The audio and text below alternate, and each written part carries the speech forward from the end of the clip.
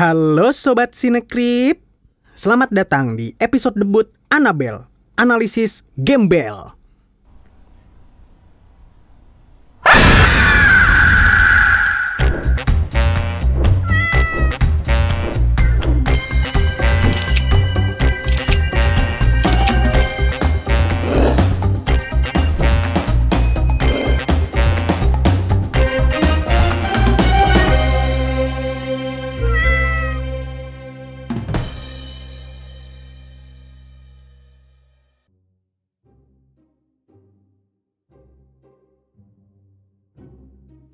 Kalian pernah nonton film ini?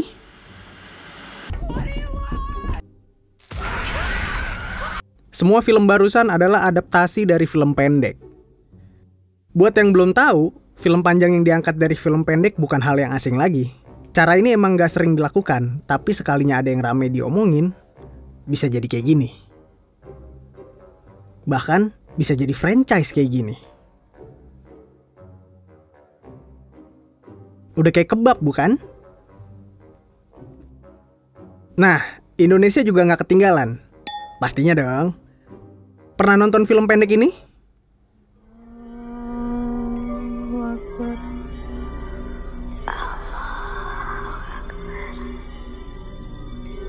Film pendek dengan berbagai prestasi dan ditonton jutaan kali di internet ini diangkat menjadi film panjang oleh MD Pictures pada tahun 2019. Tapi berbanding terbalik dengan The Babadook yang berhasil mengoptimalkan potensi film pendeknya, film panjang Makmum justru... Flashback sedikit soal film pendek Makmum. Makmum berputar di sirkuit festival film mulai tahun 2016. Film yang disutradarai Riza Pahlavi ini kemudian dikenal luas setelah mendapat banyak penghargaan di dalam dan luar negeri. Filmnya pun ikonik, menceritakan ketakutan siswi di asrama putri yang sholat tahajud sendirian di tengah malam. Cerita yang sangat relate dengan kaum muslimin dan muslimah ini akhirnya membuat Makmum viral dan tersebar luas di internet sampai sekarang. Singkat cerita, Makmum kemudian dijadikan film panjang dengan Hadrah Dayang Ratu duduk di kursi sutradara. Sorry. Ini padi kapas film pendeknya kenapa ditaruh sini ya? Kan bukan film panjang yang dapat penghargaan. Marketing cuy. Oh.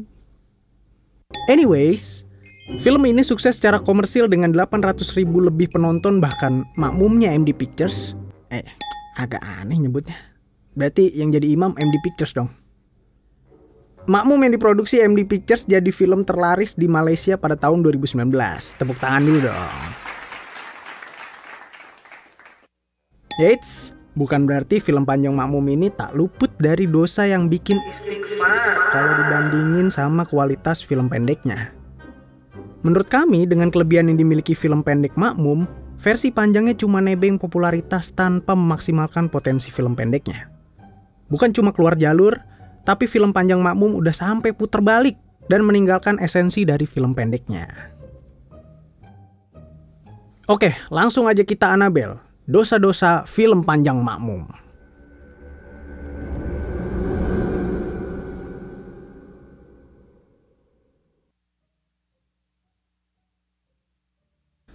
Karakter utama di film pendek Makmum adalah seorang mahasiswi atau siswi penghuni asrama putri.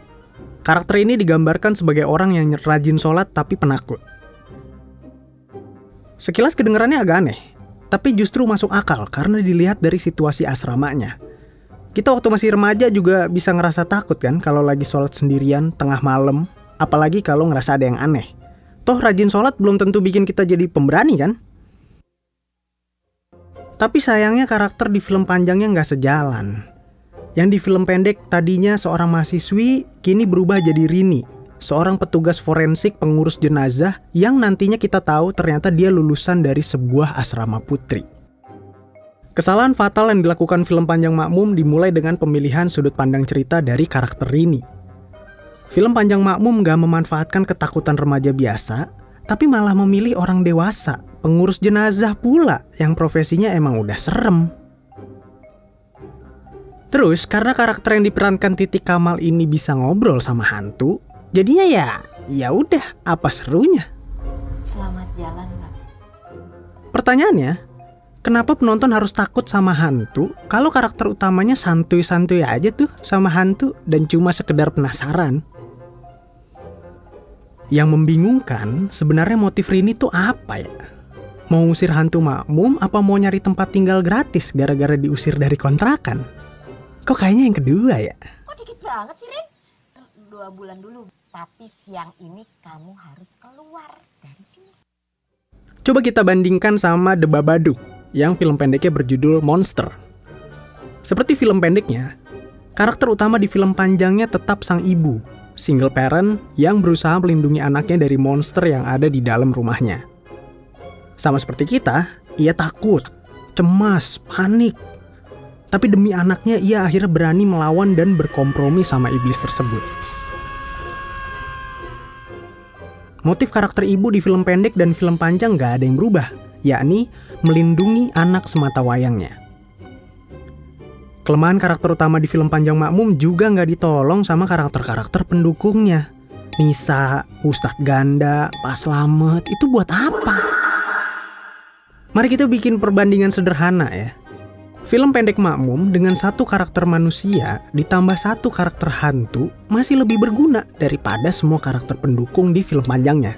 Kita cukup butuh Nurul, Putri, kepala asrama. Nah, kita hilangin ini nih. Nah, much better. Apalagi adegan ini nih. Pak Slamet, aduh Pak, itu jarinya putus loh Pak. Biasa ini mah, betadin aja betadin. Nggak mau ke rumah sakit Pak? Nggak usah repot-repot, bentar ya, ini saya mau curhat dulu.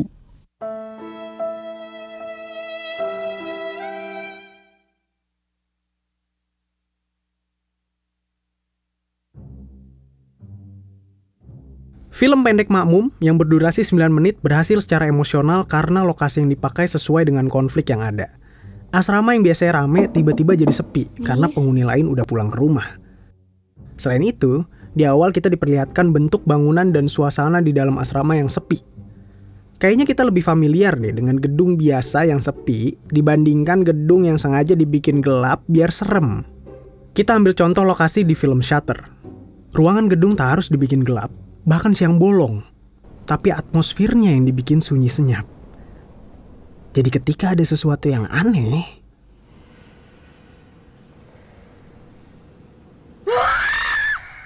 efektif bukan?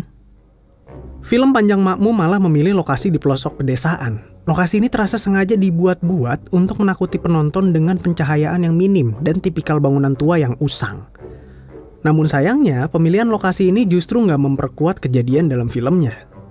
Tanpa perlu menunggu asrama kosong karena liburan, suasana di asrama ini emang udah serem dari sononya.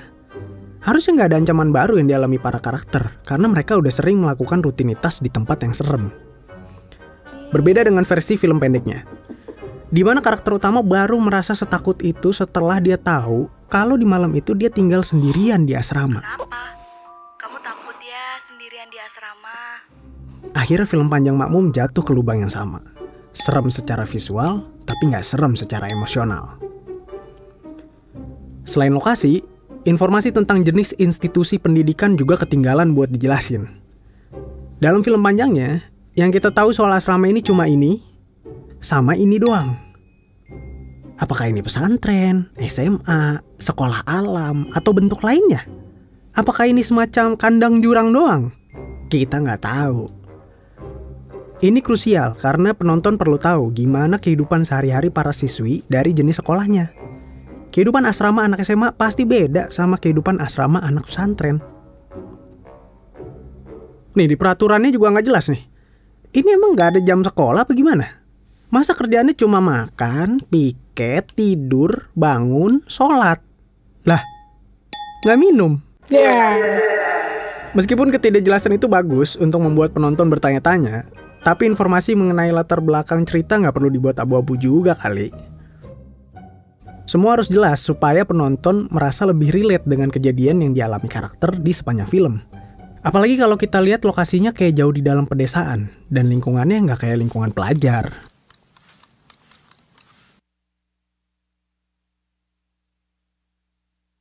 Film pendek dan film panjang Makmum pasti beda secara format adegan. Biar adil, mari kita bandingkan adegan yang sama-sama krusial dari dua film ini, yaitu adegan sholat. Dalam film pendeknya, karakter utama terbangun untuk melakukan sholat tahajud di kamarnya. Dimulai dari wudhu, adegan dibangun perlahan menjadi menyeramkan dengan suara hantu yang mengikutinya saat sholat.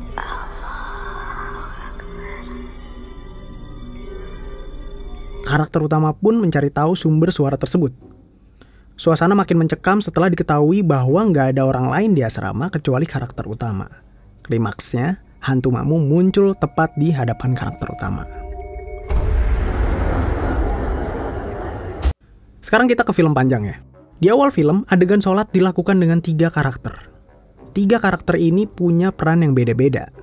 Yang pertama sebagai orang yang merasakan takut, yang kedua sebagai orang yang sholat, dan yang ketiga sebagai si penyebab ketakutan. Dan hantu Makmum nggak muncul di adegan ini.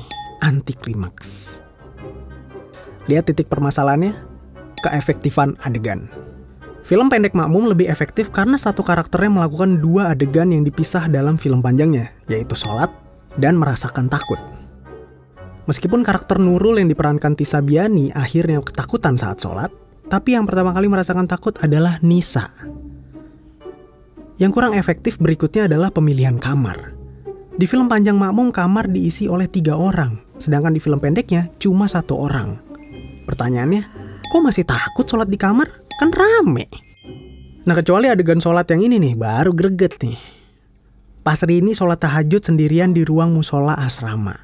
Adegan ini harus diapresiasi karena 1, milih sholat tahajud sendirian di musola padahal bisa di kamar. 2, harus banget di barisan depan tengah-tengah pula. 3, alhamdulillah akhirnya ketemu setan di musola. Ngapain woi? Ngapain? Heran gua. Kami paham sih, adegan ini sengaja dibuat supaya bikin horornya lebih berasa.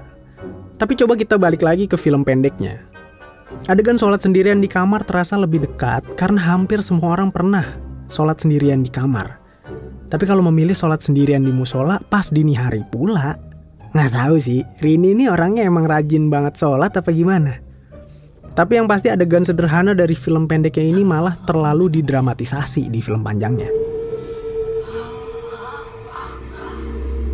Bentar. Ini kok makmumnya nggak ngikutin imam nih?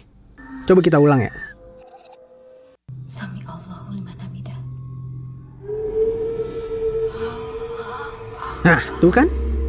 Kasus yang sama terjadi di adegan ketika Ustadz Ganda sholat di musola sendirian. Dengan sorot cahaya jingga yang mencekam, Ustadz Ganda yang tadinya sendirian tiba-tiba dapat jamaah hantu Makmum seisi musola. Oke lah, tujuannya buat ngasih tahu kalau dia pernah sholat bareng hantu Makmum. Tapi mohon maaf nih Tat, adegan ini bukannya bikin takut, tapi malah kayak sholat taraweh nih Tat. Alhamdulillah, pahalanya berlipat ganda. Lah, main asal pulang aja nih jamaah.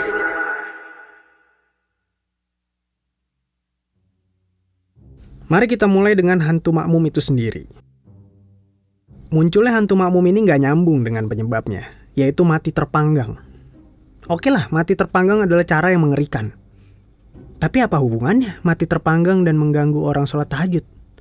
Walaupun karakter hantu ini mati setelah sholat tahajud, tapi tujuannya mengganggu orang sholat tahajud tuh buat apa? Padahal dia mati bukan pas lagi sholat, tapi pas lagi rebahan. Ya Allah Ningsih, itu ngapa nggak ada tutupnya sih? Ah elah. Lah, ini ada tutupnya. Mana sih? Yang sedihnya lagi, kita dipaksa menerima mentah-mentah informasi ketika kasus kebakaran itu terjadi. Nggak ada satupun pihak yang menyelidiki kasus ini sampai Rini balik lagi 13 tahun kemudian. Bayangin aja, Ningsih tewas dalam tragedi kebakaran, tapi nggak ada yang berusaha nyari dia. Termasuk Rini yang ada di asrama pas kejadian itu berlangsung. Astagfirullah, brother. Logika macam apa ini, brother? Selanjutnya, film panjang Makmum gak memilih fokus ke karakter Nurul yang tinggal di asrama, tapi malah memilih sudut pandang Rini, sang alumni. Padahal, kalau kita ganti aja cerita ini jadi sudut pandang Nurul, hubungan sebab akibat bisa lebih menegangkan dan lebih logis karena ia pihak yang netral. Jadi nanti ceritanya adalah Nurul diganggu saat sholat tahajud, maka ia mencari tahu. Nurul melihat ada yang gak beres dengan kepala asrama, maka ia mencari tahu.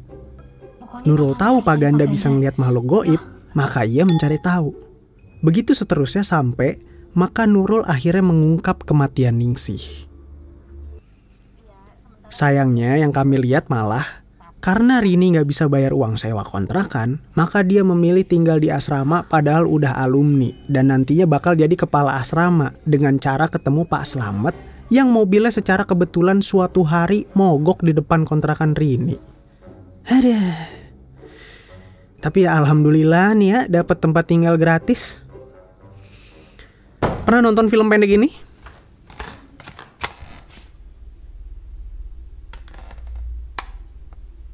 Coba kita belajar dari film panjangnya Lights Out.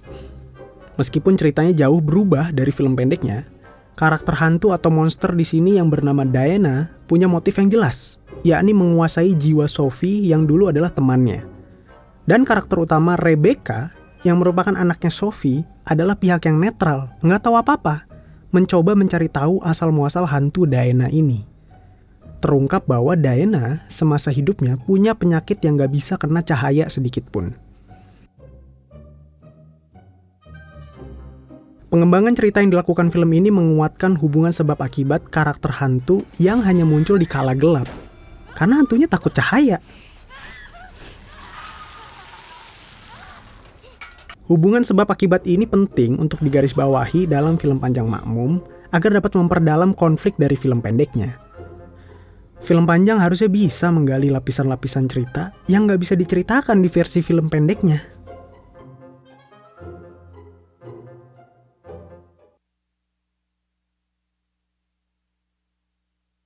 Oke, pasti ada yang bilang, Tapi kan filmnya laku, Bang. iya betul, laku kok. Dan kami bangga kalau film ini sempat menguasai pasar film di Malaysia. Bangga, tepuk tangan dulu dong. Tapi kualitas bukan kuantitas. Ada banyak aspek yang seharusnya bisa dihindari supaya film panjang Makmum gak berdosa terhadap film pendeknya. Bukan asal dipanjang-panjangin. Yuk kita doain yuk. Semoga nanti kalau ada sequelnya bisa lebih berkualitas ya. Amin. Lebih seru. Amin. Dimudahkan rezeki krunya. Amin. Dan dapat jutaan penonton. Amin ya rabbal alamin. Shallallahu ala Muhammad. Shallallahu ala wasallam. Shallallahu ala Muhammad. Ya Nabi, salam alaika.